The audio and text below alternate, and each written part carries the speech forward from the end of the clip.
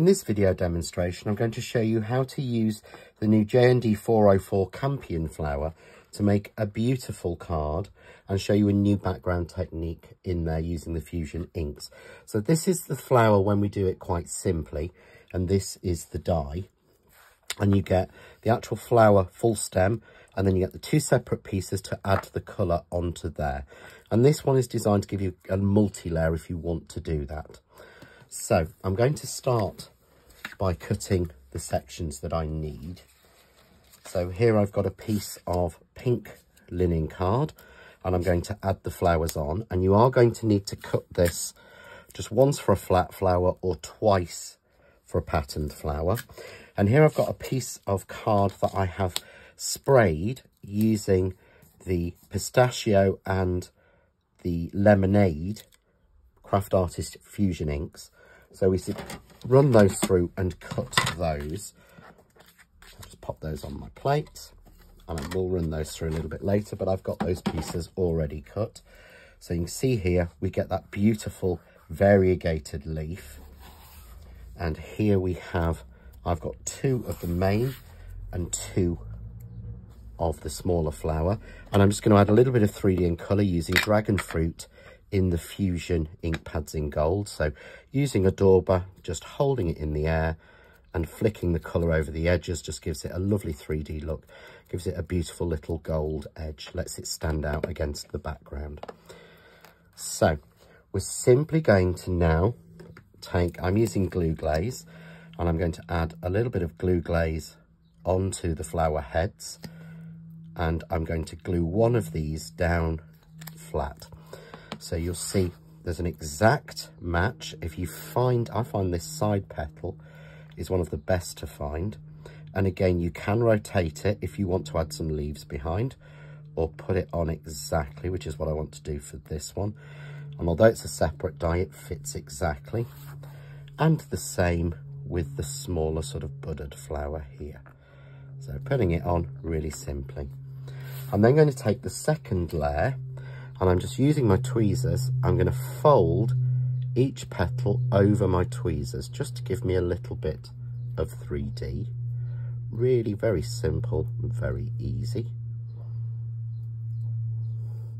And you just want to fold each petal up into the center, add a little bit glue in the middle, and again you can match the petals, or I'm actually offsetting them completely so that they don't have to match, and it gives me a lovely 3D flower really simply and easily. And do the same with the other bud. So again, using my tweezers to fold these petals up and out, even down to this little one, and then fold each petal out. Again, little bit of glue in the center of the flower, and we simply add that in, and again pull those petals up so you're getting a lovely 3D look. Now obviously we do have the center of the flower, so you could add a dewdrop or a bead or something like that. What I'm going to do is add just a little bead of glue, and I'm going to add some of the craft artist pollen in the basic, from the basic set, and I'm actually going to use a piece of black. So a little bit of card underneath it, and use a little bit of black pollen, because I think a really strong flower like this really needs that little bit of black. Just take that off, and you can see there we get that beautiful pollen like sort of black center to it. So that's our flower done. Really easy, really simple. We'll pop that to one side to dry, because now we're going to make our background.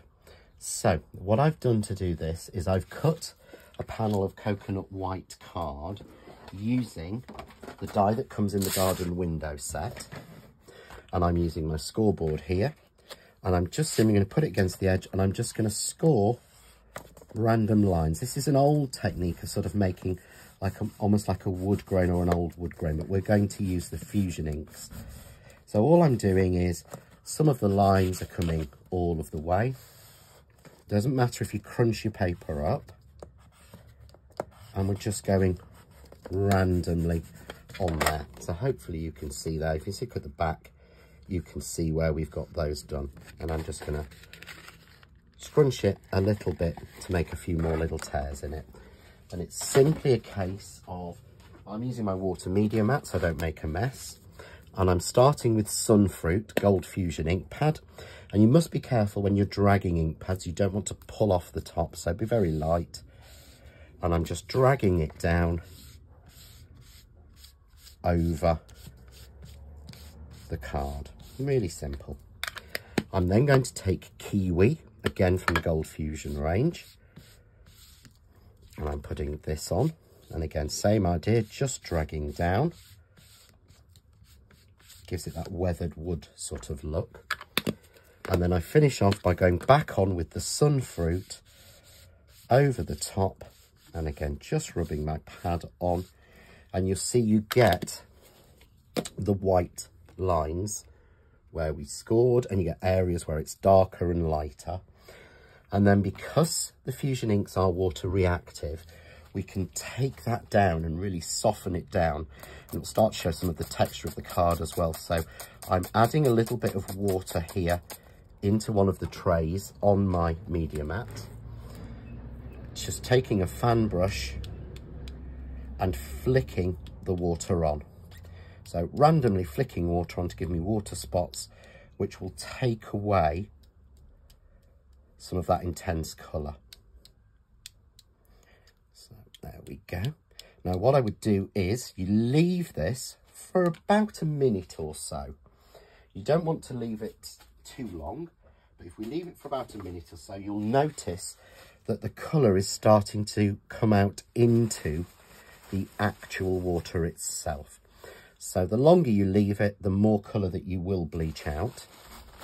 So taking a piece of tissue or kitchen roll, we simply put that on top and pat off the water.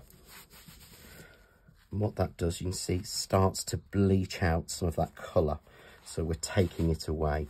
We don't want to give it a slightly more older looking, so we take a spray and we spray, which will give it finer detail and take more little bits away. This sort of meshes it and mashes it about. And again, as we then take the tissue onto that, it takes that colour back. Now, as this dries, it will become more obvious where the water spots are. You see them starting to develop. So here's one mounted on a card that I made a little bit earlier, but you can see there how it's softened it down. So we're going from that, softens down, but we still get that beautiful gold sheen. So I've mounted this onto a 5x7 card blank, and I've added a layer of pink at 4 1/8 by 6 1/8 and finished it with a piece of craft card in 4 1/4 by 6 1/4 onto a nice 5x7 card blank. And the white is balanced by the white that's in those lines that we scored. So we're just simply going to take our flower, turn that over, and I'm going to use my fine glue applicator. So just add a little blob on each backs of the petals, and then just some little blobs down the length of the stamen of the flowers and onto the leaves. We'll place that back in, and then we pop that onto the centre of our card, which just really, the colours and the fact that we've used variegation really makes the colours pop out of it. I've then cut the medium plant pot from the garden fence set, taking again a finger dauber and a little bit of VersaFine and vintage sepia, go around the edge and make it heavier on one side, which makes it look 3D, and a little bit lighter on the other side. I always tend to do this sort of right hand side as that little bit darker, and you can see there it gives you a 3D pot effect. We simply add a little bit of foam tape on the back of there, peel that off, and we pop it into our pot. And there we have a beautiful card. You can add a little sentiment onto that, but just made using a different background technique and making the flower really 3D, as opposed to the flat version that we can do.